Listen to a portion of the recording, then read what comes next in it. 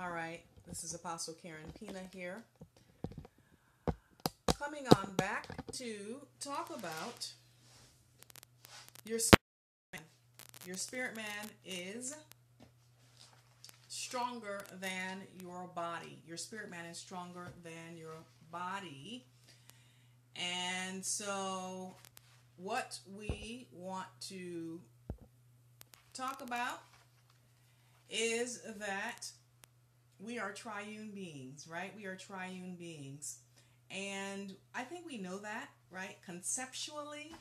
However, when it's time, I just want to put this up here, make sure that you all can hear me.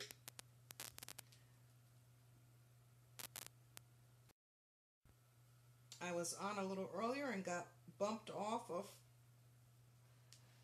of here, so we're going to see. So anyway, I think we know that, right? Conceptually, that we are triune beings. We know that from a conceptual place.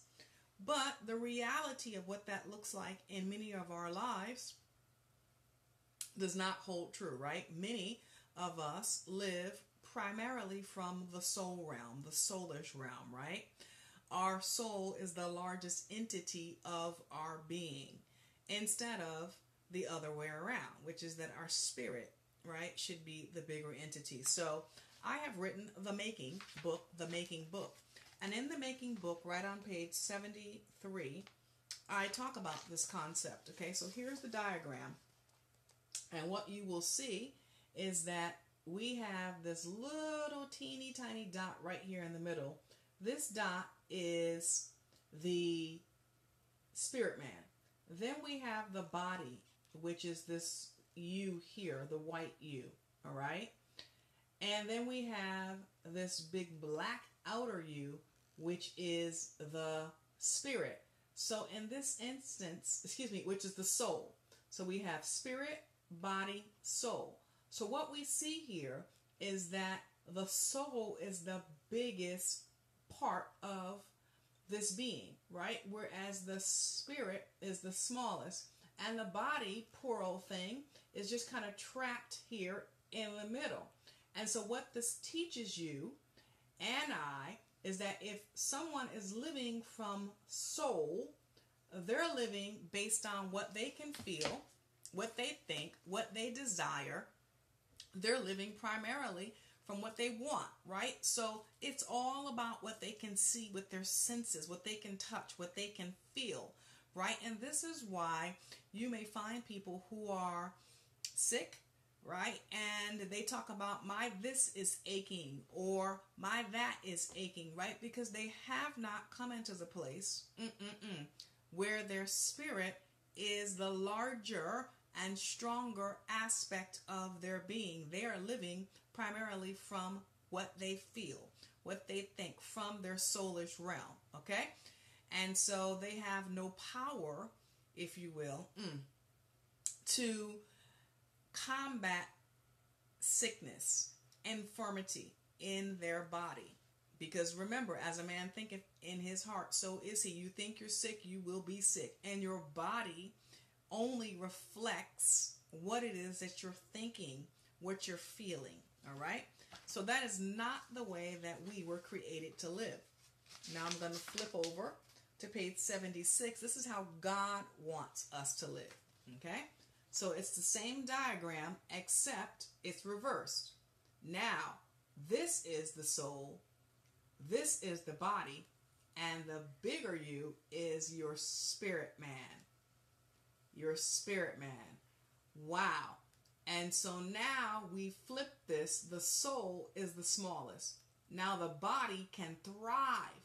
I mean, the body can withstand so much from this place because the spirit is in control. Wow, wow, wow. This is how Yeshua was able to withstand the nails in his arms and the crucifixion that he underwent. This is how he was able to pray drops of blood and say, not my will, Father, but your will be done, because his spirit man was the larger and stronger entity and not his soul. Wow. And so we are created in our Father's image, right? We can do the same thing that we saw Yeshua do here's the condition, when we come into the place where we develop our spirit man so that it is the larger and strongest part of our being, right? Many are not walking in this reality, although it is the truth. Wow. Because they have failed to develop their spirit man. And so their soul is what is driving them, right? And not only did this not hold true for Yeshua, it also didn't hold true for Paul. We know that Paul actually had a snake jump on him and bite him. The scripture calls it a beast in the Amplified. Jumped on him and bit him. And Paul shook it off like that into the fire, right, that was right in front of him. And the scripture says that he walked away and that it wasn't even swollen. Okay, you can find that in Acts 28, 1 through 6. It wasn't even swollen because his spirit man was the larger entity. Wow. Was larger than his soul. And his body responded to what his spirit was telling his body, not his soul. Your spirit man has a mouth. Your spirit man has eyes. Your spirit man has a nose. Your spirit man has ears. Your spirit man has the same parts that you can look and see, and it has a body. Wow, and it has a body. And so what Paul was able to do was to develop his spirit man to the place where, wow, he could withstand the bite of the serpent and come away unscathed, unbruised, come away with no bruises, no swelling, no redness, no nothing. Okay? Stephen also, Apostle Stephen, right? Also, this is in Acts 17, 55 through 56. Acts 17, 55 through 56. He experienced this too, right? This is when they were stoning Stephen for preaching the gospel. And he actually was able to look up into heaven in the middle of being stoned and see the heavens open and look right into the glory realm. Wow. Wow. While being stoned. Why? Because Stephen's spirit was stronger, larger, and bigger than his body. That's why he was able to withstand all of this pain. So are you catching the theme here? When your spirit is bigger than your body, you can withstand pain. You can endure things and you can defy the natural odds. You were created to defy natural law. Wow. You were created to defy natural law. Now, I have seen this in my life personally many times. Most recently, this happened yesterday to me, right? I was making my husband's lunch, and all of a sudden I went to go sit this hot mug, and it was a lot of water in this big mug that he takes. I went to go sit it on the counter. And guess what happened? As I reached for the island, it actually tipped over, fell on my hand, fell on my leg, all the way down the rest of my body. And so immediately, this is what came out of my spirit. I am not going to bruise. I am not going to have a blister. I am not going to be burned. Wow. And so, while it hurt, right, I took some ice, put the ice pack on it, and I just kept praying over it, kept speaking. I'm not going to have a blister. I'm not going to have a bruise. I am not going to be burned. Here is the hand that this happened to yesterday, and as you can see, it is perfectly fine. All right? Why? Because my spirit man's mouth, the mouth of my spirit, spoke what was going to happen. Not my soul. My soul didn't immediately start thinking, oh wow, I'm going to be burned. Oh wow, this is going to leave a bad scar. Oh wow, this is so painful, so forth and so on. You get the picture, right? So I was able to, with the mouth of my spirit man, set in motion the outcome. And many of you, even in prayer, right? You run your mouth over and over and over and over again, talking and talking and talking and talking. When are you going to let your spirit man talk to God? Wow. When are you going to let your spirit man commune? You can talk to God in prayer without your mouth even moving. Again, we're talking about how your spirit man is stronger than your body, and how you need to come into the place where you can develop your spirit man to be the largest and strongest entity of your body. Now, while that may seem like something so small, right, the burn, in comparison to the crucifixion, the stoning of Stephen, and the snake bite, here's the lesson. If you can do it over the smallest thing, it's the same principle, the same power, the same spiritual dynamic. Hallelujah. You can do it over the bigger things. You've got to start somewhere, right? You've got to start somewhere. So if you don't have the capacity, the capability, the enlargement of your spirit man to be able to conquer pain over a headache, then how can you conquer pain over any serious injury, accident, illness, or even my example of the boiling water, right? Now, here's what I know. You can take authority over accidents. That was an accident.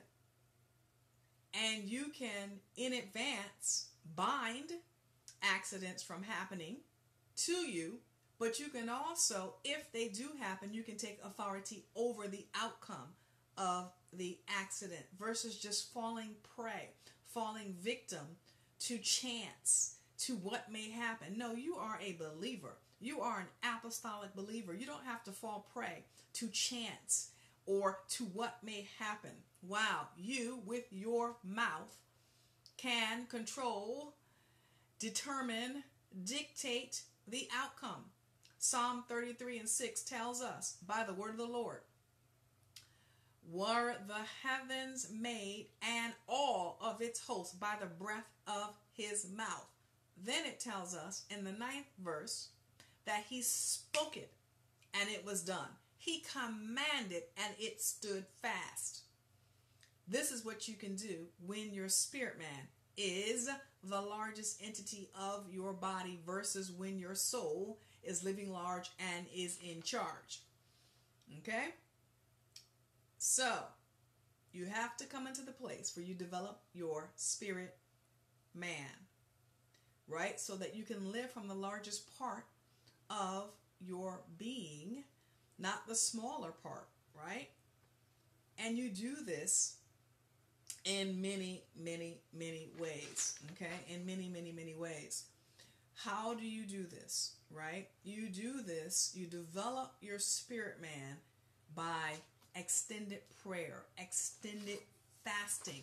You develop your spirit man by praying in the spirit for longer periods of time.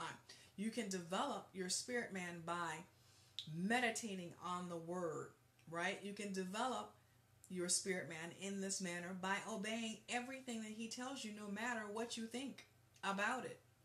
You can develop your spirit man to come into this place where it is the largest entity of your being by living from a place of humble and consistent surrender in every area of your life.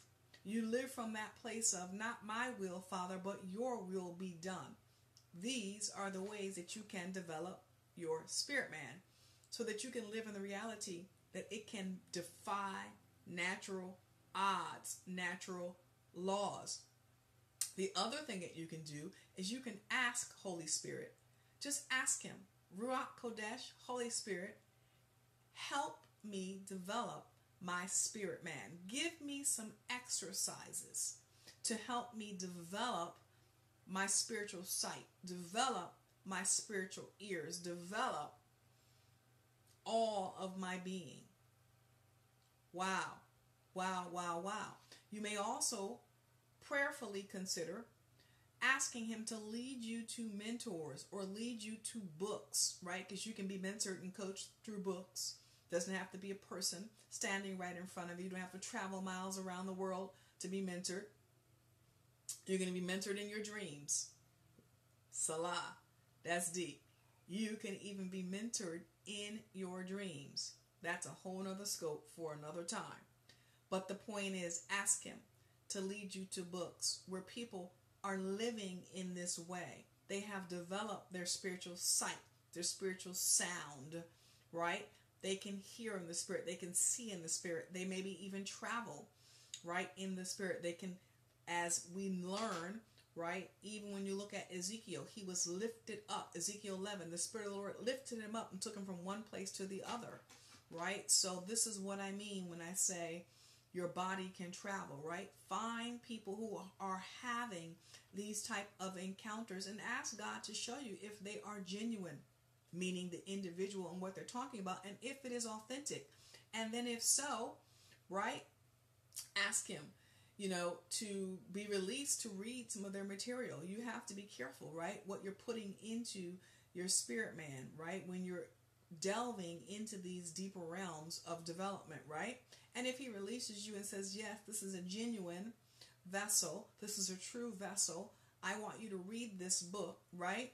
Then that's another way that you can start to develop your spirit man so that it becomes enlarged, right? So that you can start living from an enlarged versus a wimpy state. Don't you want to live from the place where you are a spirit being in reality and not just in theory? Where you can see the power of your spirit man every single day, taking authority, charge, command over situations, in situations, versus situations taking authority, power, and control over you. Your spirit man is stronger than your body. You just have to develop your spirit man in order to walk in this reality. And the making book that I mentioned, perhaps that's something that you might want to explore, right? You can do so by bit.ly, bit.ly/Glory Resource Center. Capital G, capital R, capital C, Glory Resource Center.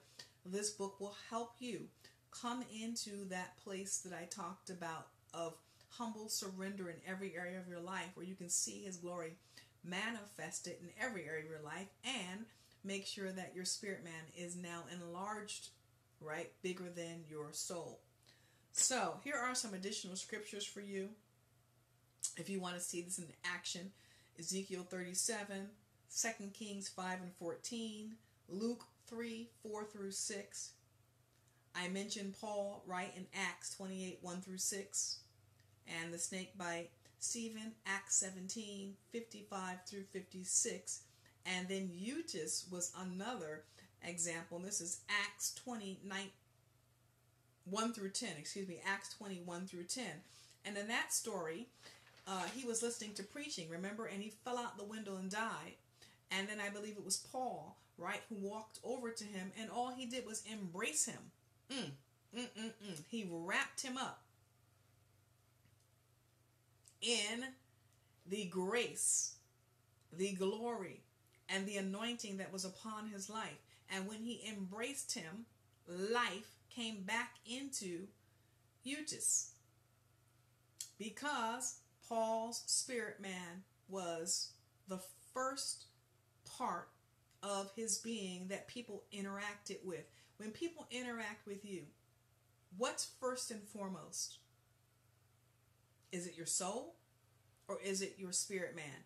Do they interact with the true you, or do they interact with the subpar you, the lower you, the one with the carnal appetites? We all have them, but we have to come into the place where we are taking authority over those things and developing our spirit man so that it can be larger than our soul. So again, let me pull this diagram up for you and show you what that looks like. This is the place that you want to start living from, where your spirit man is larger than your soul. You want your soul to be this little blip right here. And then your body will gain strength and power to overcome sickness, disease, and even aging. Your aging process. There's no miracle serum. The miracle serum is develop your spirit man. That will stop the aging process. Wow. Slow it down with your praise, with your worship. Other ways to develop your spirit man, right? So let me just peek at my notes, make sure I am telling you everything that Father wants me to tell you, right? As an apostolic believer, you can live this way. Yes, you can. Yes, you can. Yes, you can. You were created for this. You were created to defy natural laws. You were created to live above the pack, not right with the pack, not at the same level as everybody else. You were created to live from an enlarged place, a wealthy place, in your spirit man, way deep down in here. And so you must develop your spirit man, right, in order to live from the reality of this kingdom truth. This is Apostle Karen Pina here, your glory teacher, heavenly success and ascension specialist, signing out.